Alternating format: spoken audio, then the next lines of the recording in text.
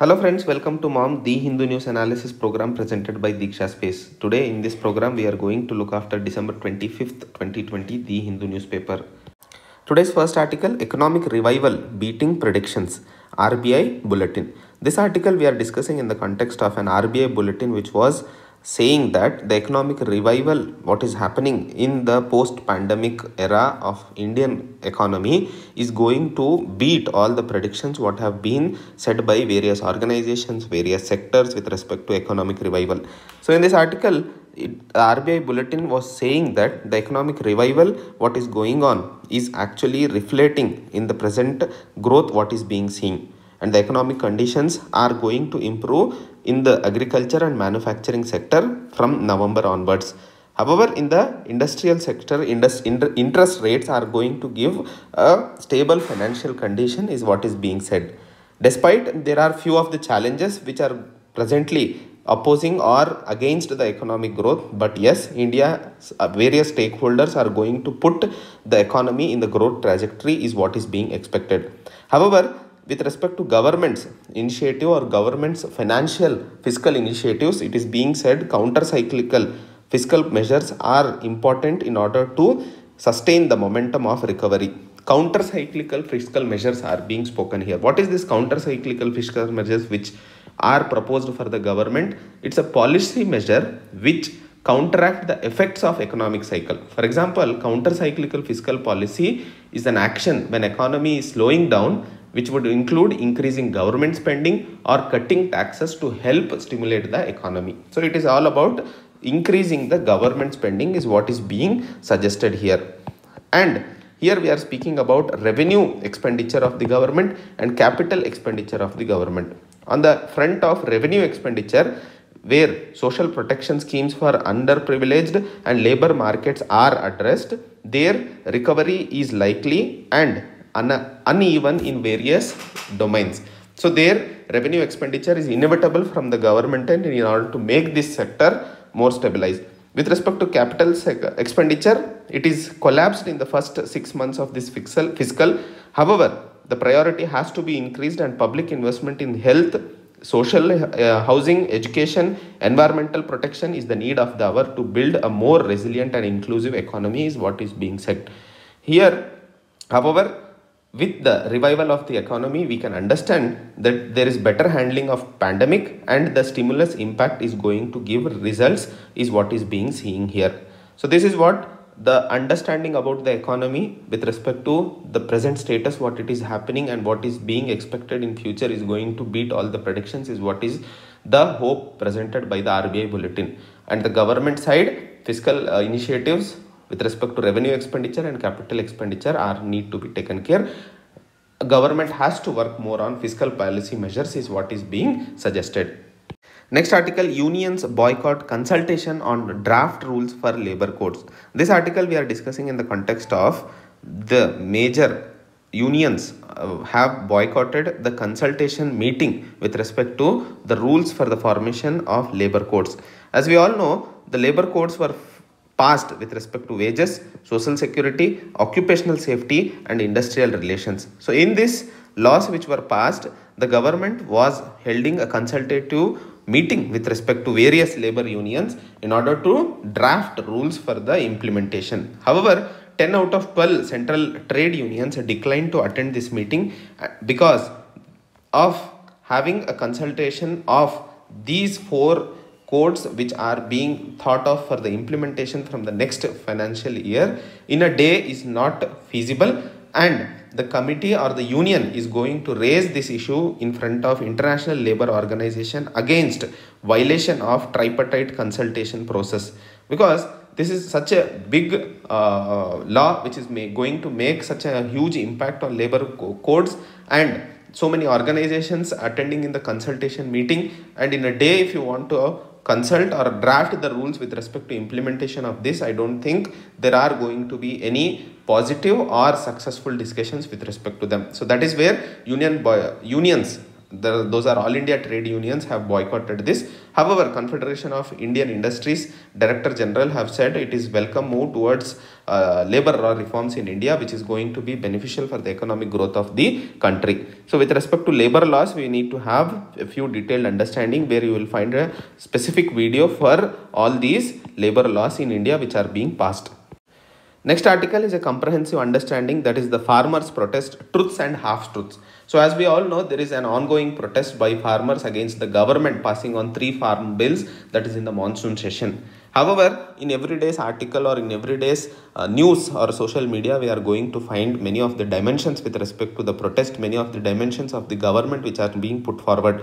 But there are some of the truths and there are some of the half truths which are being spoken always whenever there is a debate or discussion going on with respect to the subjects. So in this article, we are going to look after the truths of the farmers, truths of the government, half truths of the farmers and half truths of the government, and at the end we will be looking after what is the political truth about subsidies, is what is being discussed in the 4 dimensions or 4 parameters in this article. So with respect to protesters' truth, if you look at, the farmers of Punjab and Haryana, where around 45% of marketable surplus of wheat and rice comes from that region.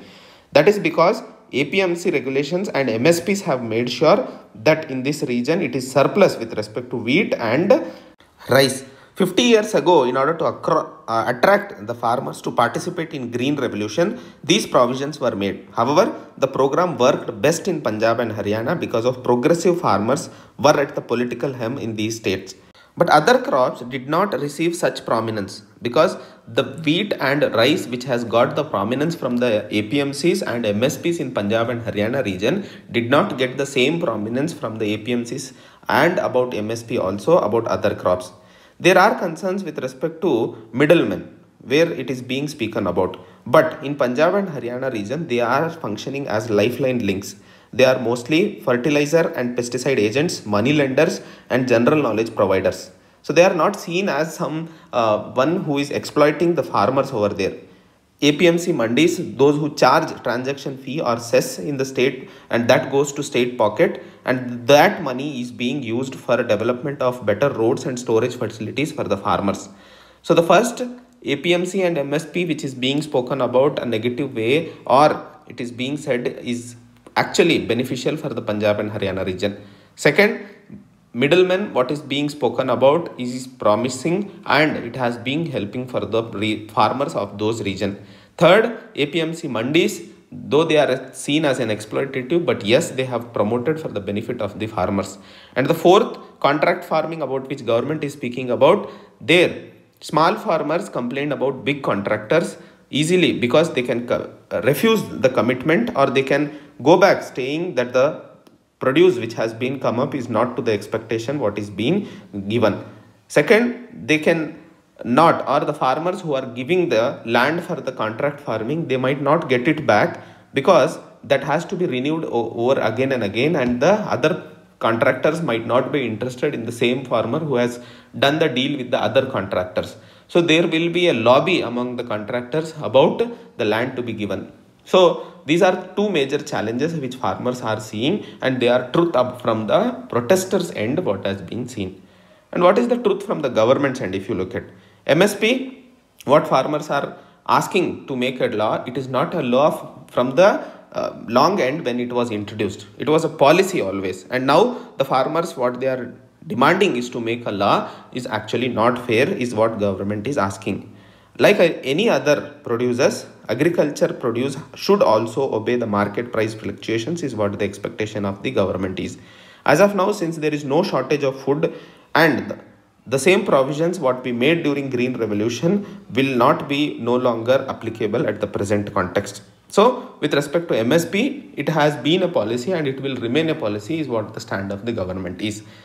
With respect to contract farming, what farmers are saying is truth, but on the government end, if you look at these tiny plots of the farmers will be made available free. They can move out of the village and seek job welfare, is what government stand is. And the third point, what government truth is that the huge subsidies what state is giving is around 2 to 2.5% of GDP, and the subsidies what Indian farmers are receiving is higher than the farmers of United States, European Union and Japan. If you look at in India, the subsidy ranges to around 45 to 50%. But in US, it is around $20 billion. In European Union, it is $39 billion. And in Japan, it is around $46 billion. So this is what the government is spending as of now on subsidies. And it is huge amount with respect to farmers what is being done. So this is the truths on the both ends which are being spoken about. But let us see what are the half truths which are being spoken. With respect to protesters, if you see, the farmers demand with respect to rolling back the new agricultural bill to make a MSP law, which has not been true, because MSP was from long time a policy and it is not a law from the long time. So as farmers are saying, no, it was a law from the long time and it has to be made a law for the future, is also not correct, and that is what is being said here. And the second half truth is protesters are refusing to fully acknowledge that the international prices are higher than the domestic prices. Then they are feeling, or then they are finding it difficult to sell out their crops outside the country. This is also not true, because that situation has not arisen, and that is not true, which needs to be accepted. On the other end, the half truths of government, if you look at about contract farming, where it is saying that the small farmers can free up their land, they can go out of the villages and find the jobs. But when these things happen, what about the other difficulties? What about contractual farming the farmers are going to face? Suppose the farmer who is selling their produce, and when they want the land back, what is the provision being made? These are the two major problems what we are seeing in respect to contract farming, where government is actually justifying their act. But that has to be made understood that the farmers will get their land back whenever they want, and they will not find any difficulty in selling their produces. So this is the first half truth. And the second half truth, if you have to remember, that the big farmers, not the small and marginal farmers, usually go to mandis, because farmers find it difficult to go to mandis because of transportation cost.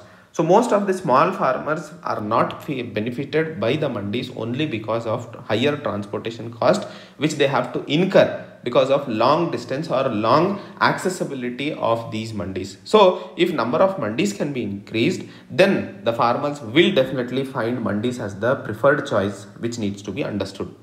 As the government is sending a message that India is spending highest amount of subsidy, that is around 45 to 50 billion dollars in a year. But if you look at an individual cost, it will not come at least $48 per farmer if it is divided. Whereas in US, it is $7,000 per farmer, which is a very high amount compared to Indian context. So here we need to understand that in US, there are not even 2% of US farmers below poverty line. But in India, we have 85% of Indian farmers. Those are small and marginal farmers below below poverty line. And with respect to social security, US has much better social health cover. But in India, health, education and unemployment is very poor as compared to social cover in US. So comparison with US with respect to the subsidy benefits by the government is not a reasonable point, which needs to be understood here. Today, MSP, which is applicable for wheat and rice, but also to other 22 crops, but they are not being available or being made strongly for the other crops only because of lobby of the farmers in the northwest region.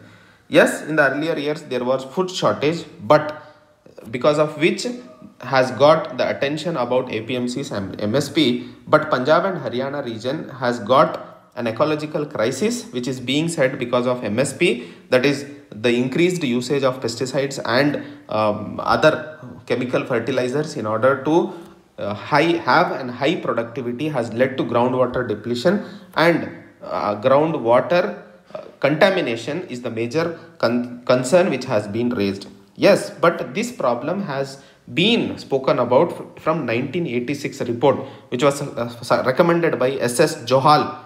If you remember, please remember this, because this issue has been pending from very long time. But this discussion was not made till now, where this has started after introducing this farm bills is actually an half truth which government is trying to put up here, the understanding. However, the last understanding is the benefit of subsidy is not only for the farmer. It is for the central government employees also. it is for the ministers who benefit, corporates benefit, armed forces benefit because they get ration at subsidized prices, poor children who are getting midday meals, they are also benefited, universities are also benefiting, prisons are also benefiting. When the particular subsidy which is withdrawn by the population is serving the whole length and breadth of the population, then I don't think there is any concern with respect to this. But if you look at the other end of the discussion, whenever the problem arises, like if you cease cancelling revenue foregone, then budget and business people usually start protesting. Then if you take down any promotion, reservation in promotion, which was a discussion point of view, then again government employees, bureaucrats started pushing their voices. You have seen any of the perks which are given to MLAs and MPs which are given, then lawmakers starts objecting. So subsidies are bad only for other people, never for the oneself. So we will raise voice only when we are affected, not the others are affected. So if there are so many truths and half truths and overwhelming politically unacceptable truths which are going on the ground, then we find it very difficult to find a common ground where we can solve our issues and problems is what is being discussed here.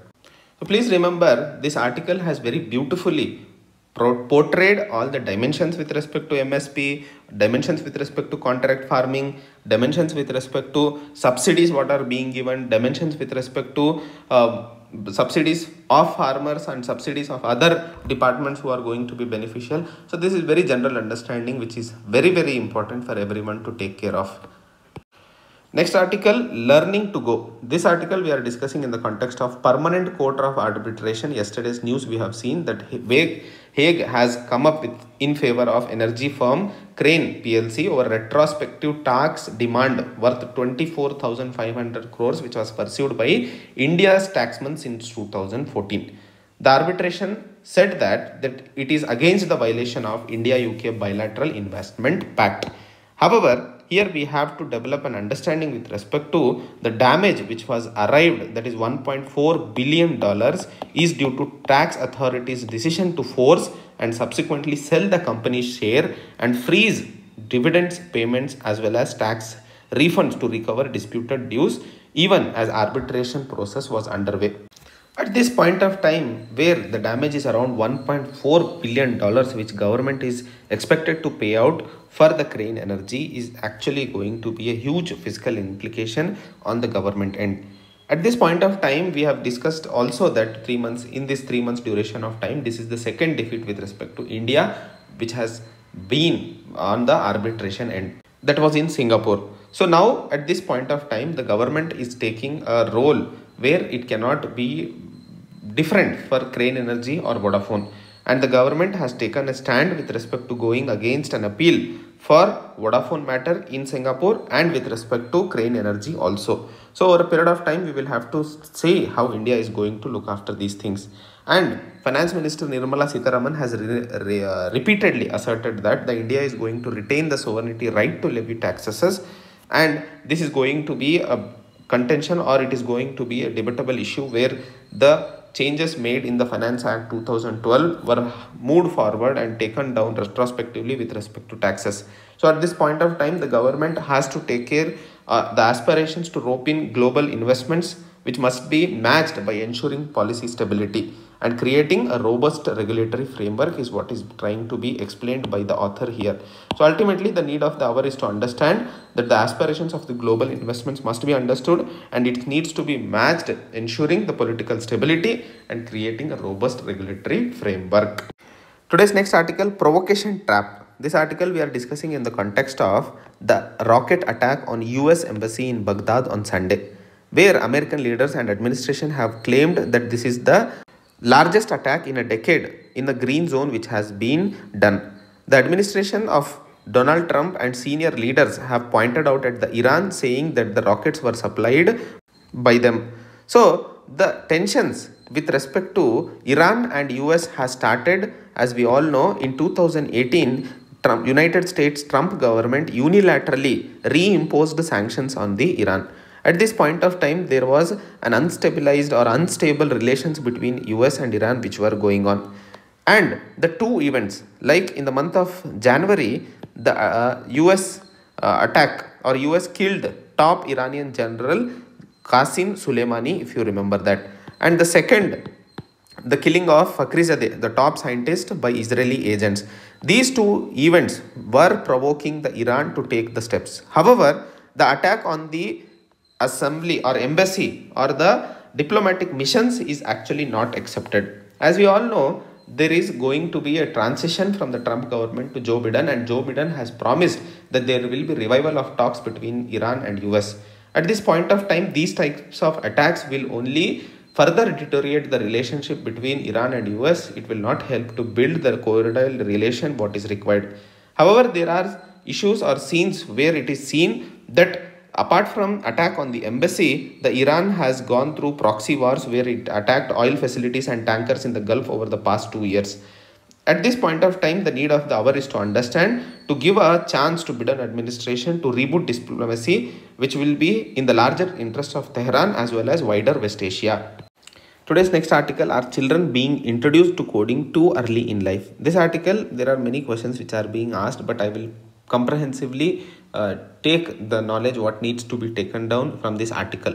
Today, as we are all seeing, after this pandemic, there has been growing with respect to coding among the 4 to 5 years of children in order to improve their cognitive skills, in order to improve their logical reasoning skills, in order to improve their understanding with respect to various dimensions of the studies is what is being tried and is being promoted by various organizations and edtech companies. In the minds of parents, it is like a fear of missing out. Many of the students, they are children, when they say they have learned JavaScript, they have learned some other language, usually parents feel insecure that their children are missing out the opportunity and they are getting them enrolled with respect to this. However, in this article, there has been a focus or understanding that at the age between 4 to 7 years is very important age to grow internally rather than externally. This is the time where their mind, where their internal soul gets developed. The environment actually makes the students to improve their cognitive abilities, improve their logical thinking, and improve a personal touch which is required among the humans ultimately. Because a person cannot be connected with a computer entire his life. He has to develop relationship among the society. He has to develop emotions with respect to the people around him. And that can be possible only when he is internally developed during this age period. With the increase of screen time or with the increase of technology, there are few of the drawbacks which have been seen. Like in girl children, usually menarche is seen at the age of 12, but that has reduced to 8 years. This shows the side effects of technology or screen time which has been increased at their very young age is going to affect them biologically, is going to affect them psychologically also.